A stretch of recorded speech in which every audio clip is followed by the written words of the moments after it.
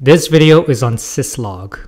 Syslog or system logging is a standard protocol that is used to send system log or event messages to a central location, usually the log server that stores the log files. The protocol simply allows the systems to write messages to log files using Syslog. Log is used for management purposes to include analysis, performing audits, troubleshooting, and other tasks. The default port it uses is 514.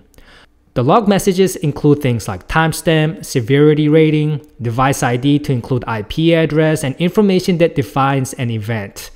In a Syslog message, header has a priority level, which is a combination of a code for the process of the device creating the message and the severity level. Severity levels usually range from 0 for emergencies to 7 for debug messages.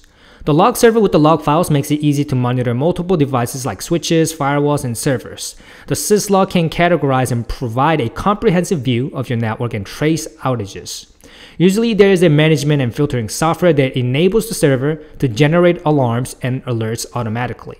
Security information and event management software provides a way to track vast amount of log data that Syslog collects. This way, sysadmins are quickly alerted of any issues. The biggest downside regarding Syslog is that it is a connectionless protocol. The messages are sent via UDP, User Datagram Protocol, so messages aren't acknowledged or guaranteed to arrive. However, both Syslog NG and rsyslog can use TCP, TLS, and RELP in addition to UDP.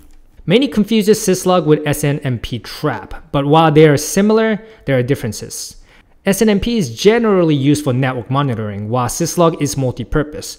SNMP is great for constrained situations with predictable conditions, while Syslog is wider in scale and less constrained and covers a wide range of events.